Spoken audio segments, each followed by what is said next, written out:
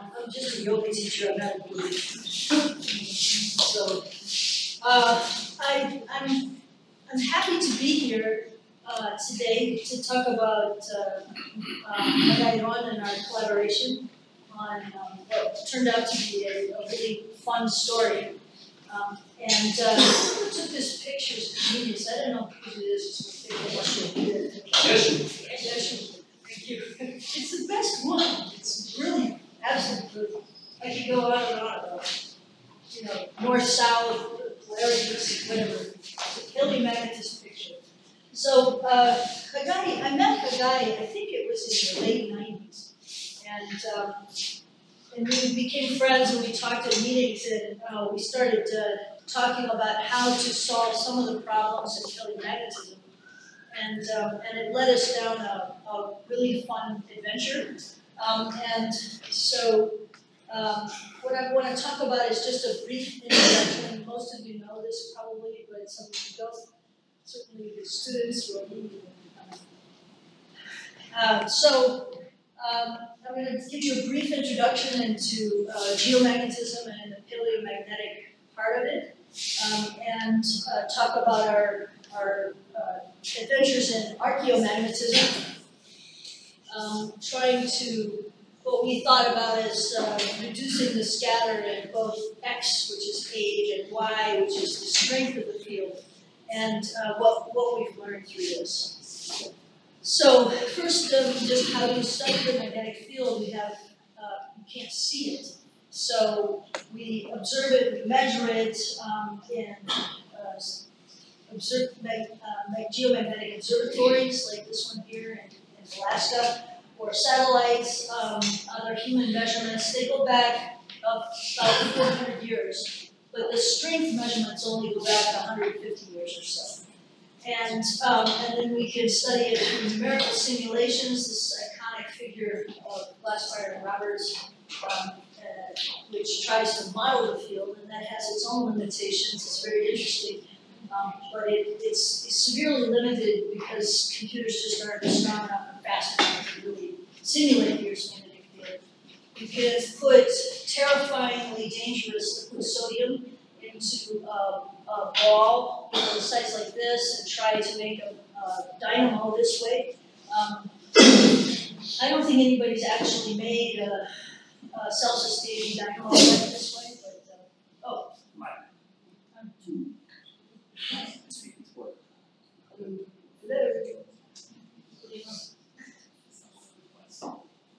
Does this work? No. Okay.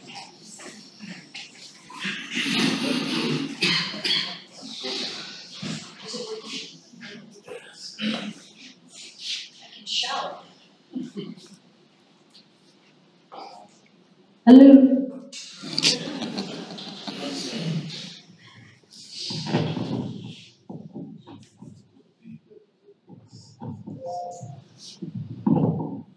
Okay. All right. How's that? Perfect. Okay. Great. And the way that paleomagnetists do, which are using indirect records of archaeological materials and geological materials to study the magnetic field in the past.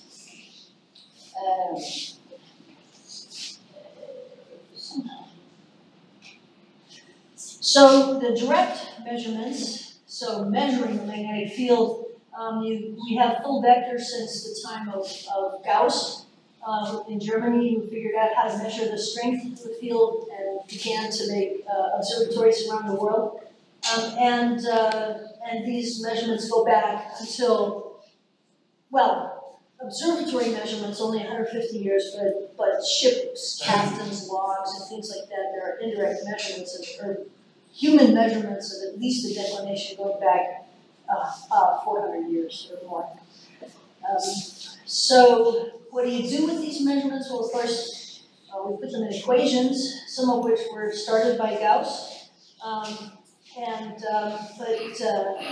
Maxwell and those guys. So magnetic field is the gradient of a magnetic potential, and this is the magnetic field H, and this is the gradient symbol, and this is magnetic potential. The simplest case just has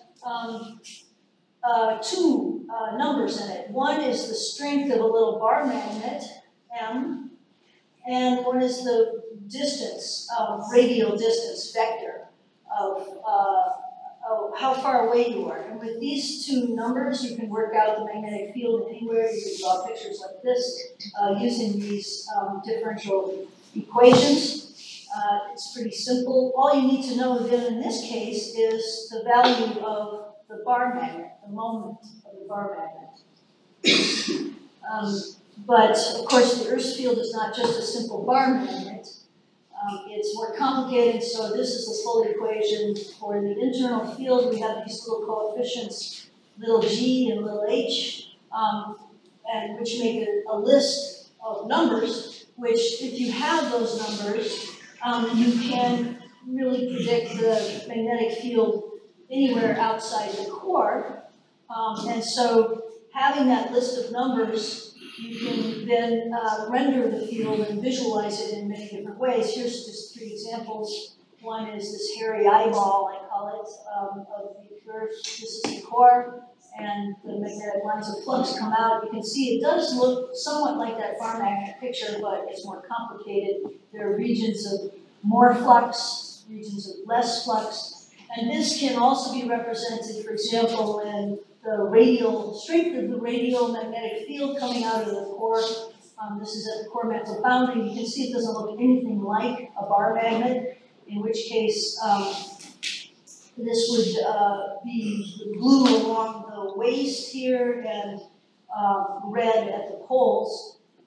But as you go away from the center of the Earth, it becomes more and more dipolar. So this is the field at the surface, the strength of the field at the surface of the Earth in 2005. It's similar to today. So you can see it does look somewhat dipolar, where you have a belt of lower field values at the equator and higher field values at the pole. But it's not, of course, a perfect dipole. It's not just little m, which makes it more interesting. And so if we look at the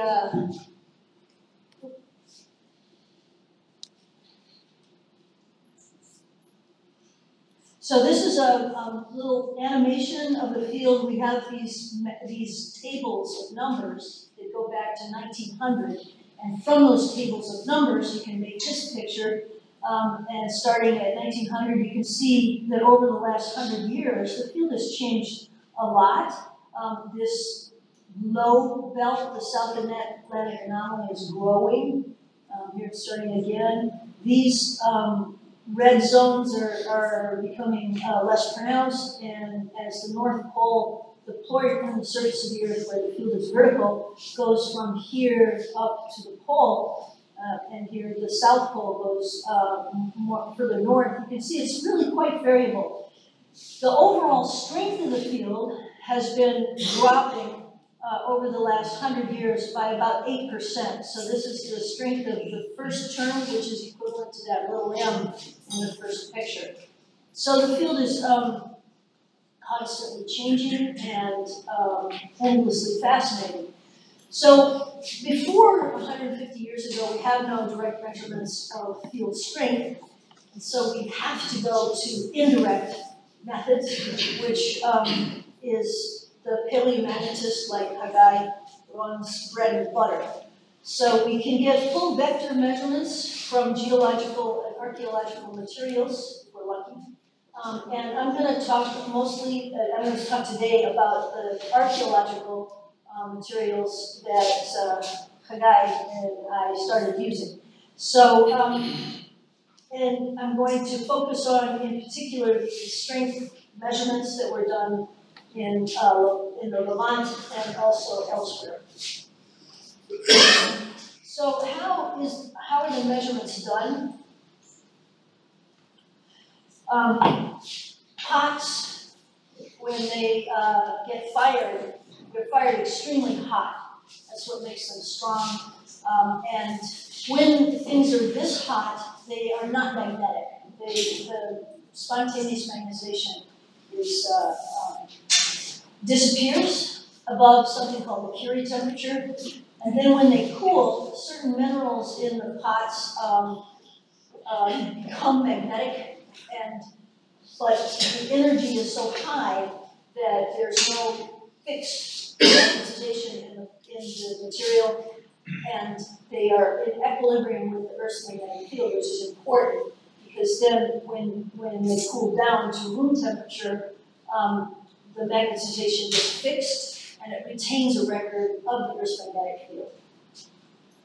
So here's a little movie of this process done by my niece when she was in high school. She's very famous in paleomag circles, although she's an entomologist. So these are magnetic crystals, so at high temperature, I'll run this again, there is no magnetization in these crystals, and then at a certain temperature, the magnetization turns on, but there's a high energy, so the moments are not fixed. There's an equilibrium magnetization, and then as it cools down, the rate at which the flips occur becomes slower and slower until at room temperature, hopefully some of them will not flip for billions of years, so we can actually study the magnetic field through the history of the Earth. And so the idea is that because the field is in equilibrium with the external field, the first approximation is that it's the magnetization of the object, which is cool, is proportional to the magnetic field, and this is true for low fields, like the Earth's, except for it starts to bend over at high Earth field strengths. And so that you can measure the magnetization in the laboratory, and if you know the slope of this line, then you can work out the ancient magnetic field. So what you do, I mean, in the simplest case, is you measure the magnetization, the natural luminance it's called, and then you cook it in the lab and cool it in a known field, this lab field, and measure the magnetization induced, so you get the slope of this line, and then you can work out the lab field, and this ratio, you can work out the ancient field. Okay, so easy peasy, what's the big fuss? Of course, the function is not exactly linear. The specimens may change their capacity to acquire magnetization as you keep them in the laboratory.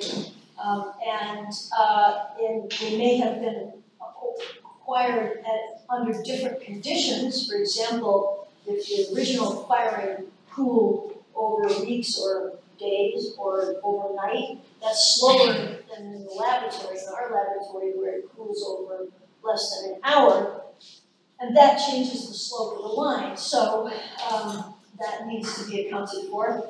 Also, the magnetization may not be, those little crystals may not be uniformly directed. They may be anisotropic, so that the magnetization is a function of direction in the field, not just field strength.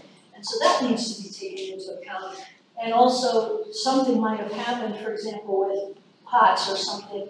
They may have been reheated, used in the kitchen, something like that, in which case, oops, you've messed up your magnetization. So all these things need to be accounted for, and it makes the job of trying to figure out the magnetization of the ancient field endlessly exciting and subject to lots of arguments, of course. So we have a very complicated experiment now, and I'm not going to go into this. Basically, we check for all of those problems that I mentioned and some others, and we've come up with an estimate for the magnetic field.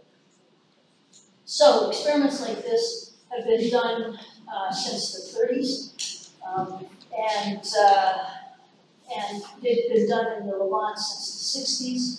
And so when Haggai and I started this business, this was the state of the data from the Levant and Egypt, this general area. And this is a figure from our 2004 BSF proposal, our first one. And you can see these are the data from the literature. They're a mess. The squares were data from Egypt done by not firing. It was a really silly technique, and is not used anymore. But the red dots are done in the manner that I just described, or similar to it, a simpler form of the experiment.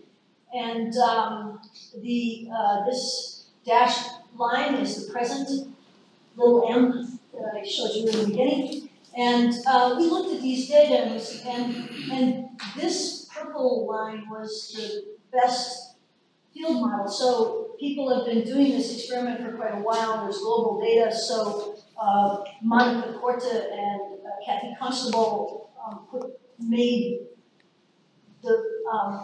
those tables with all the G's and H's. They go back 150 years.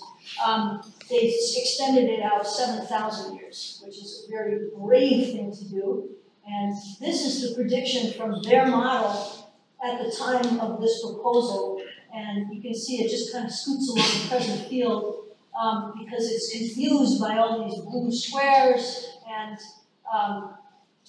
then Anya Shvedeve was working actually with Kathy and Monica Corta, and started working with her advisor Yves Gallet in France in Syria, and they came up with this initial curve in 2003. So they favor this kind of high field model, and so these are the data. These were the most recent data when we wrote this proposal. The model, of course, does not capture this high field behavior. And so in our proposal, we said, well, is the field straight, or is there really this variability which is not captured in the models? Is this real? And so here's the first hint that maybe there was a high field around 3,000 years ago here in this area. So obviously looking at these data, we thought, well, we need to have material that has better age control, and we need better intensity estimates, and we need to sort out, is the field high here or not? And so we were thinking, well, how can we do this experiment better? So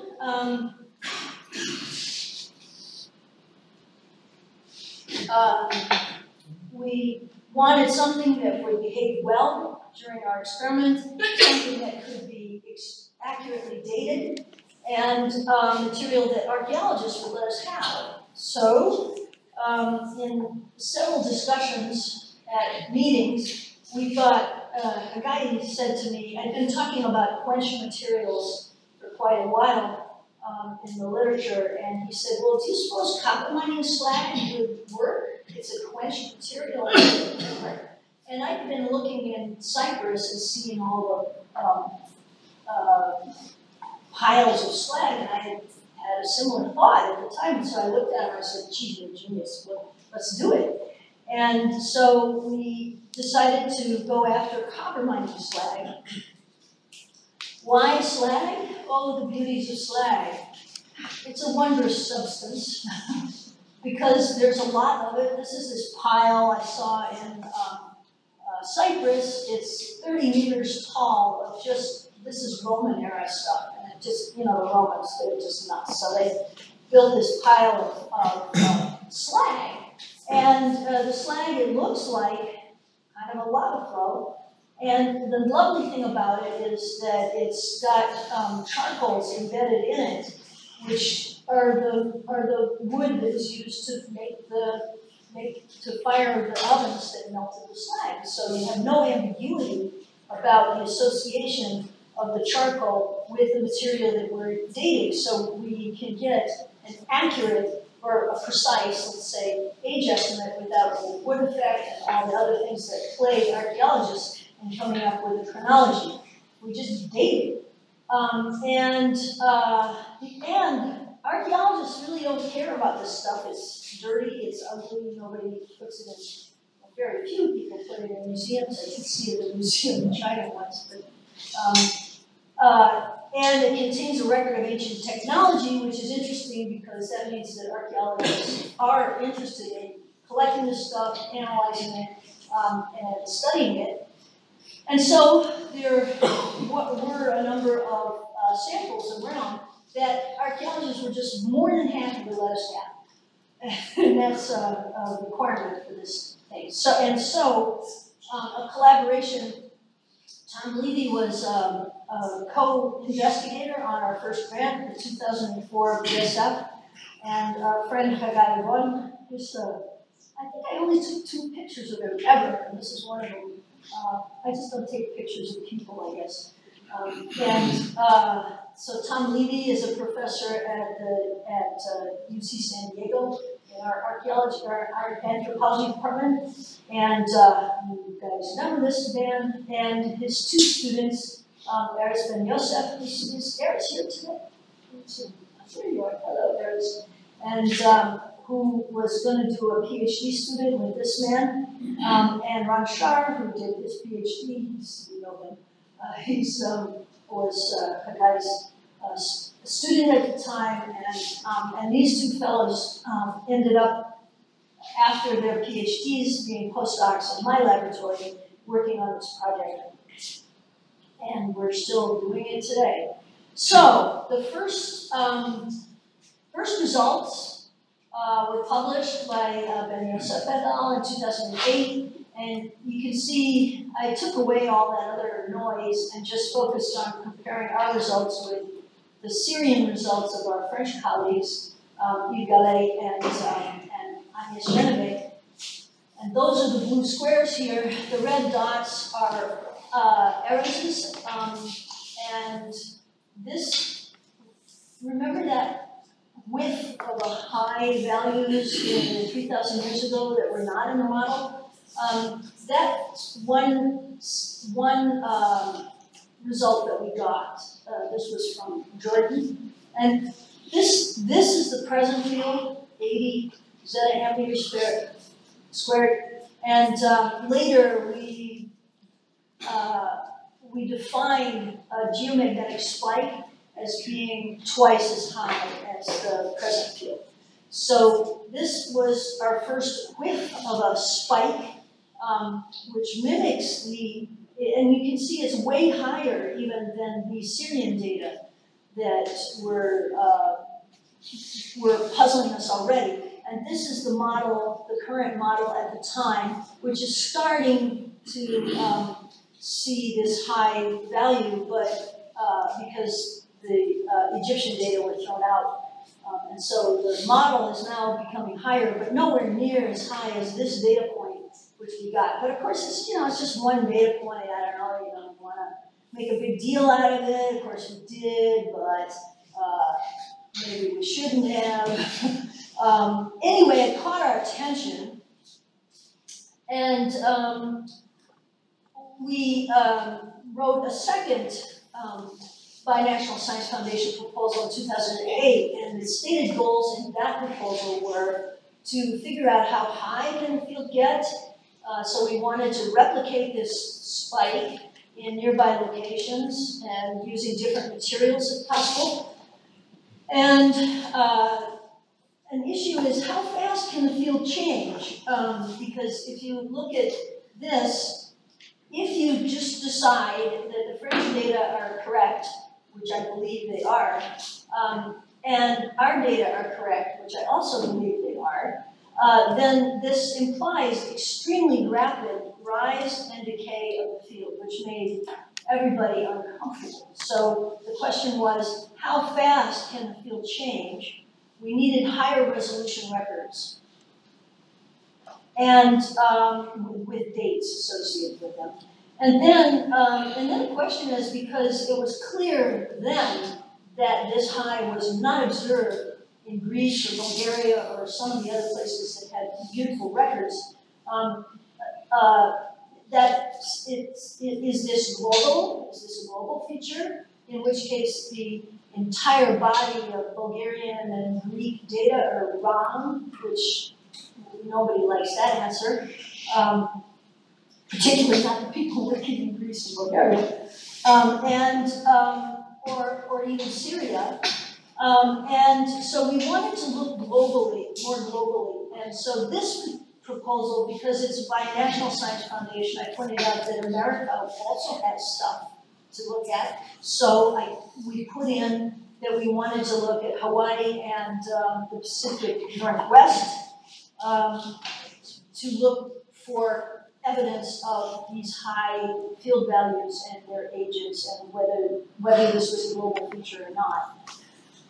And so, since the first place we started was because this spike was found in a slag mound in Jordan, we went back to Jordan, and because Tom Levy had a whole expedition set up to work in Jordan, it was very convenient to go there and sample the same age material again.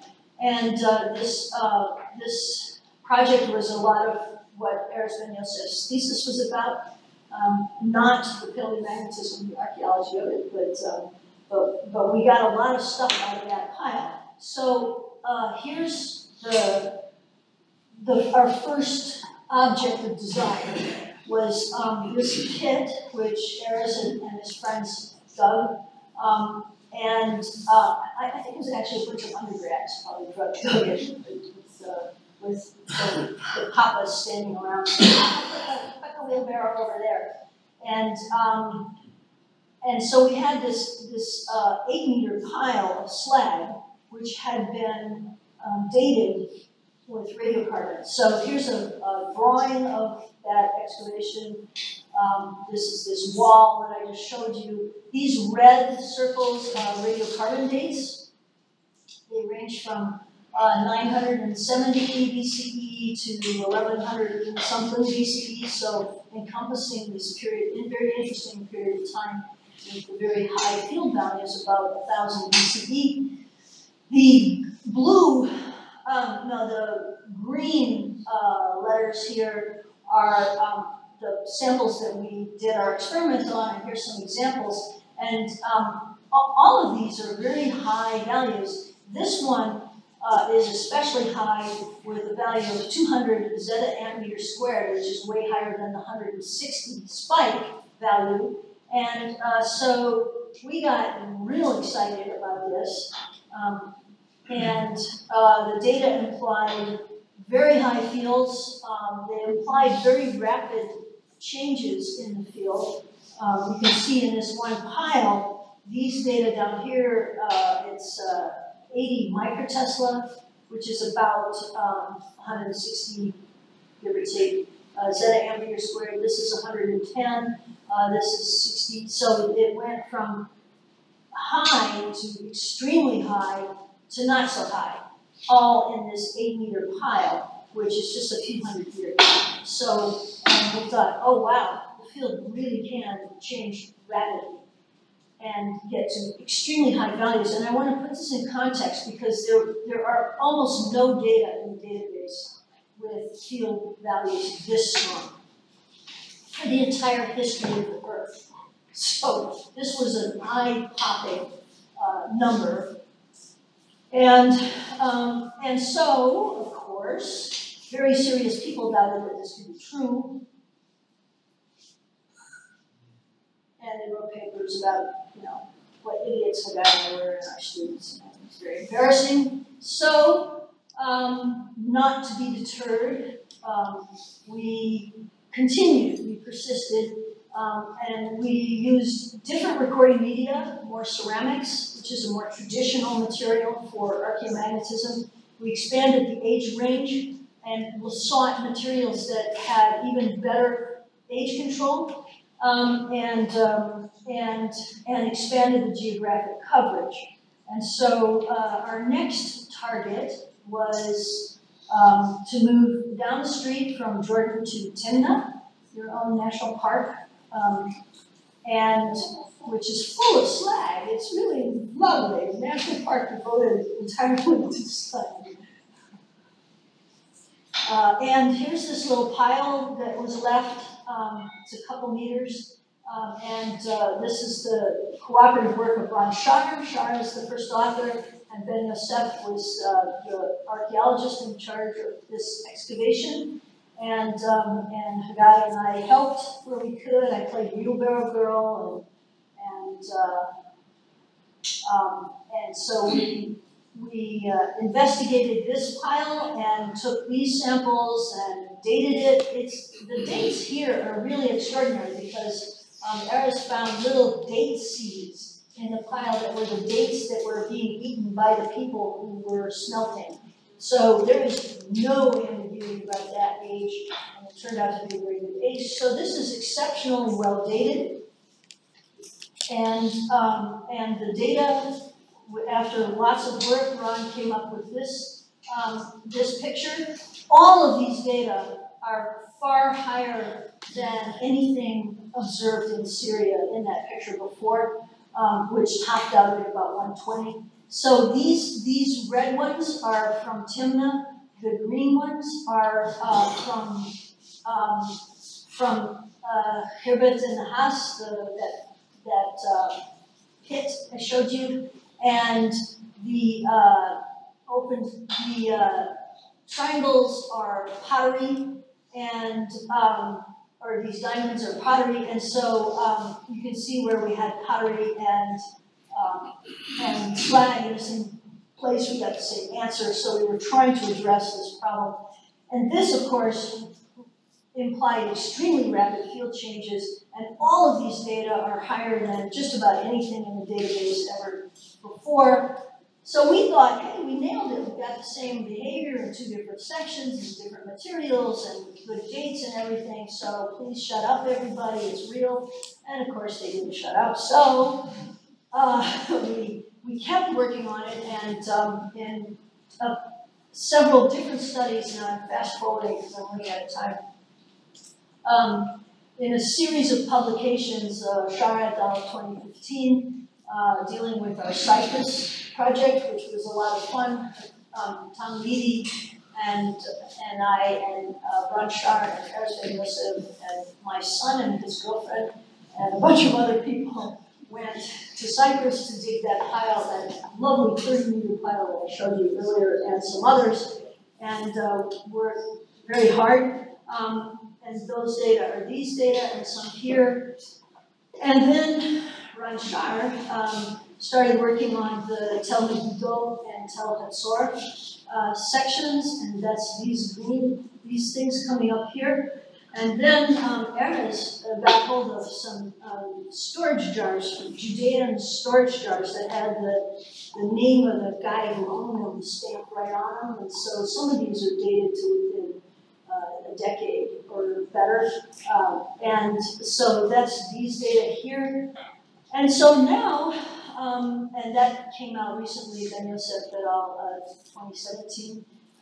And there's also some data from, no, this doesn't have the Jordan data in it. Okay, so this is the state of the Levantine archaeomagnetic curve, which is Ron's term for this project. The green dots are our data in either the Huji lab or the SIO lab. Both of those labs have been intercalibrated, so they're essentially the same procedures and same accuracy, so that we can share data amongst ourselves. And then there's the blue squares, which are our French friends, and now some also Dutch friends have been working on. And so these blue squares are basically the Syrian data, and a couple of data points from Iraq and from Turkey thrown in. And you can see where we have data in the same age periods. These agree with each other very well. But still in Syria, you don't see these spikes. And now you'll notice that there's two of them. These are the data from that have survived Ron Shar's severe cutting. He has tightened up our selection criteria. And some data points, like that 200 zeta 8 meter square one, disappeared because it didn't match our current criteria. But we believe that if the stricter you are, the more confidence you can have in the result. And you can see that now there's actually quite a lot of agreement amongst the different data sets. And now there's not just this 1,000 BCE spike, but there's 2. And this one is at 701,000 BCE, which is extremely accurately dated because of the Assyrian disaster known as Armageddon happened right there. And so, and these data are the stamp-handled data coming down off the spike, and the Megiddo data set coming up to this second spike. So we're very confident that there are, in fact, 2 spikes. This purple curve is a newer model than the first one I showed you that just went straight across. This one's 2014. There's another couple that have come out since then. I didn't want to show you all the models. There's some agreement amongst the different models. They're getting better. They still don't capture this extreme behavior, but it's getting better. As they gain more confidence in our results, then these data, the models are based on global data sets. So although they produce regional curves, they're not regional models. So they're overly smooth.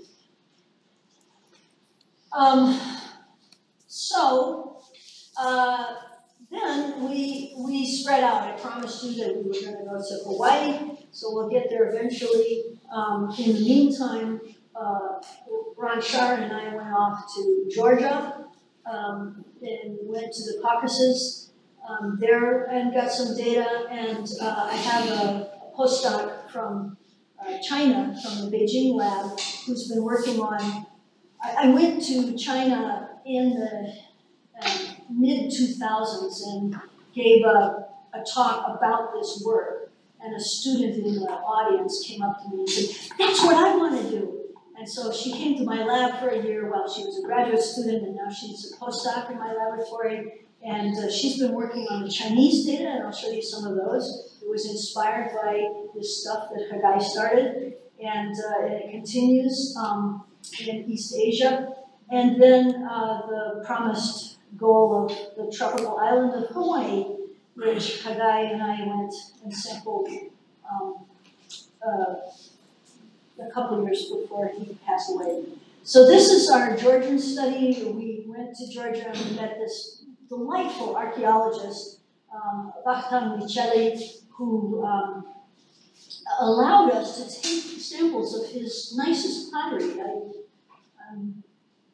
I love this guy, you know? He let us at his collection, and he said, this is dated like that, and this is dated like that, and it was just marvelous collaboration. Ron Shar produced this beautiful paper. I'll start here. This is obviously Levant, Greece, Bulgaria, I mentioned earlier, that did not have the spike. This is the Caucasus, which is the Georgian data set, and then these are data literature from Turkmenistan.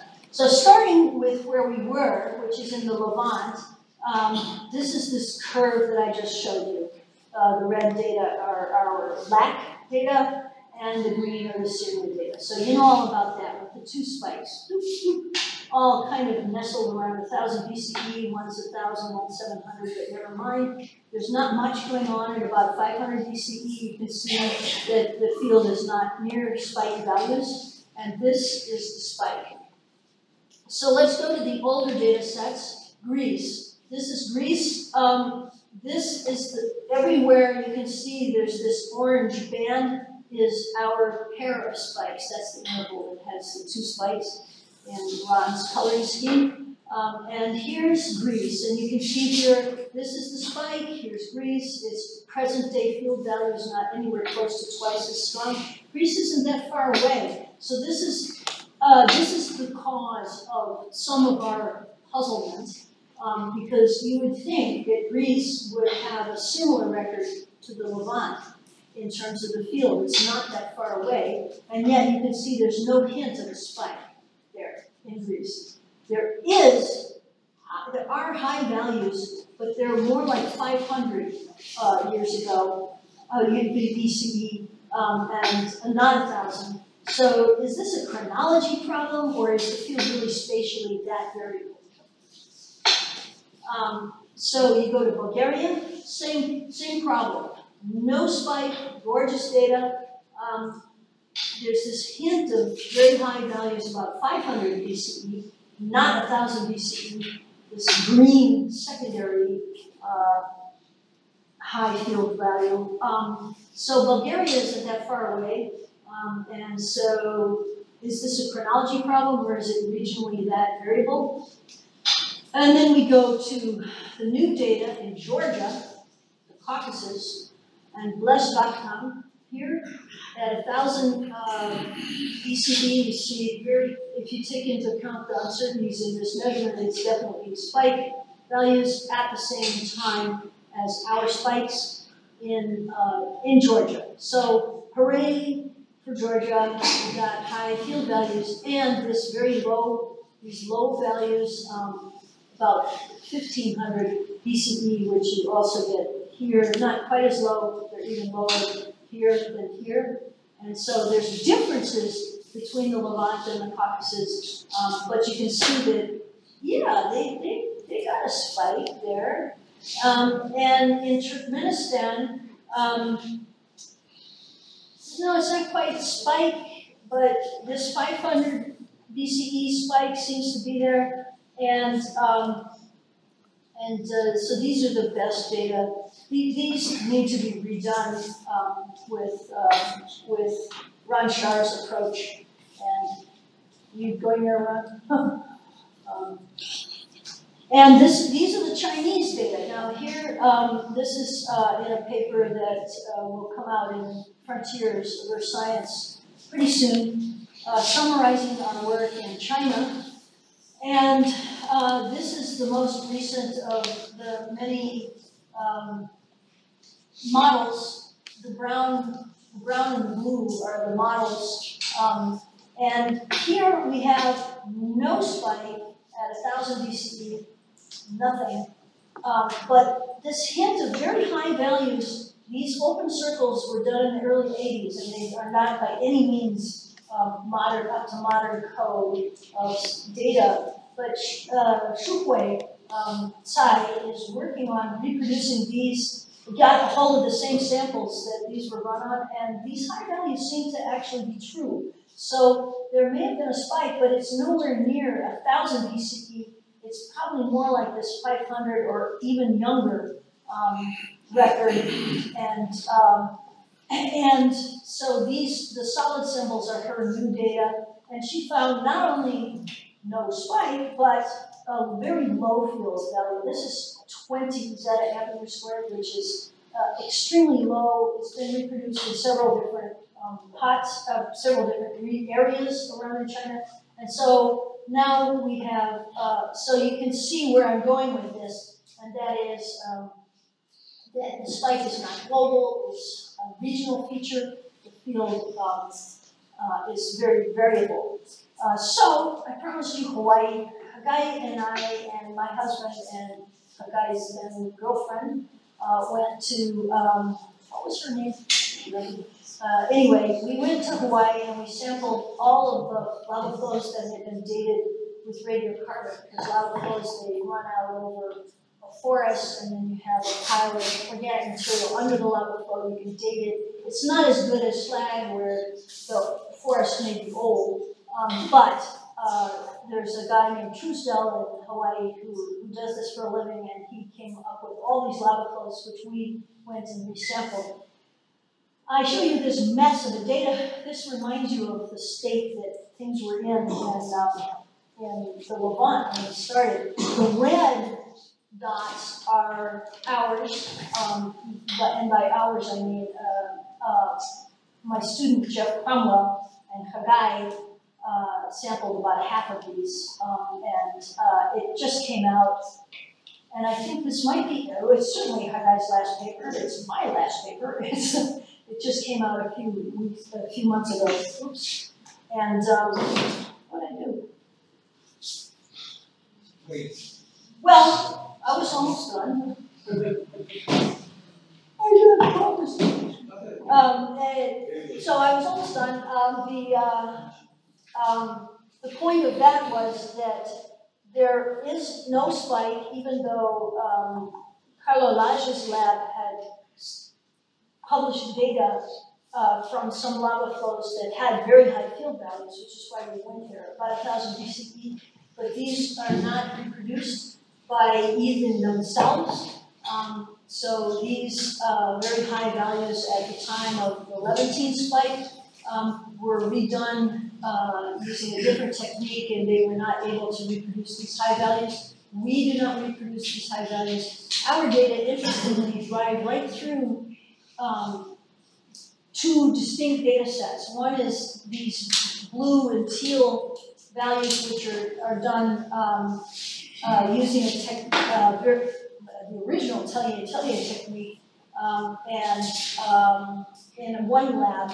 And these other brown and yellow values are done using not total field measurements. They're done using a completely different technique that is not a technique like I described. And they are distinctly lower than our values, whereas the French data from Carlo Lage's lab are distinctly higher than our data. Our data drive between these two distinct data sets. We believe that these are correct because for the historical fields, we reproduce the value from the IGRF exactly, within a microtesla using the same technique. So we walked out from a calibrated, verified technique out into the beyond. And so the conclusion from this is that the field is highly variable, but that there's no spike in Hawaii 3,000 years ago. So our conclusions now are that the high fields are real, but they're not globally synchronous. The field can change very fast, at least locally, and very serious people are just going to have to get over themselves. And we're standing our ground. So thank you.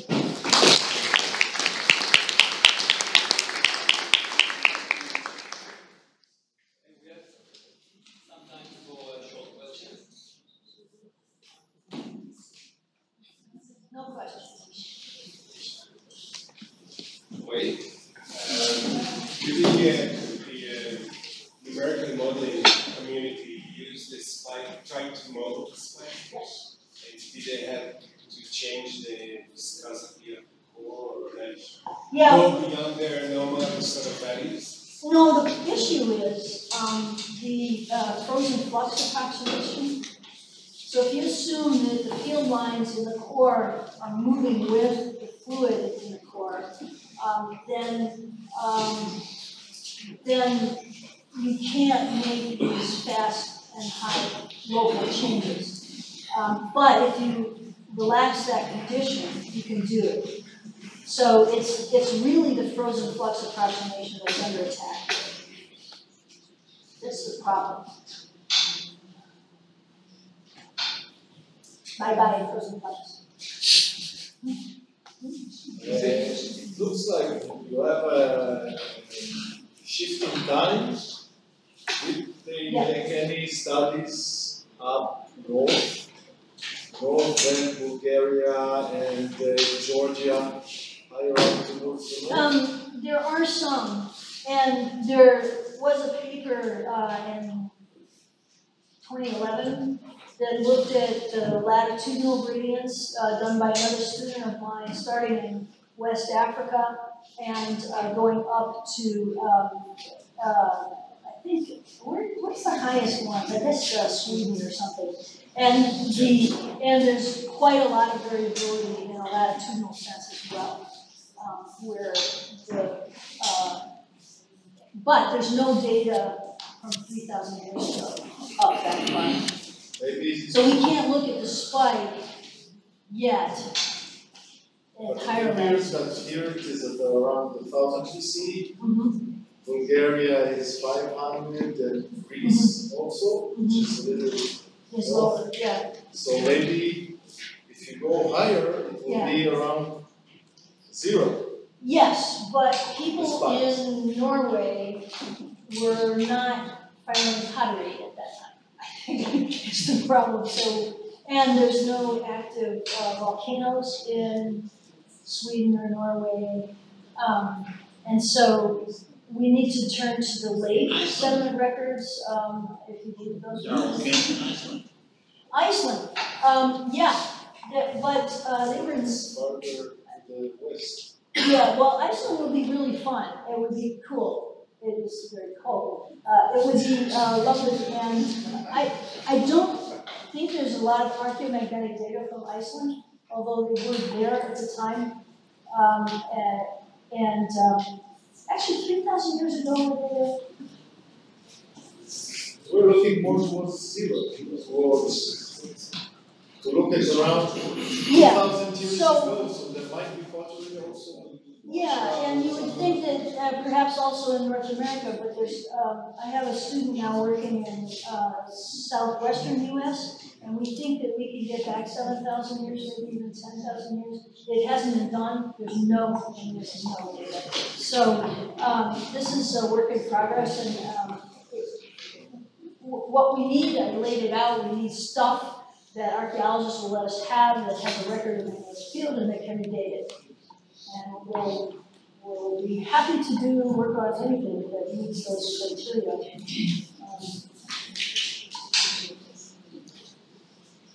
Okay, thank you very much.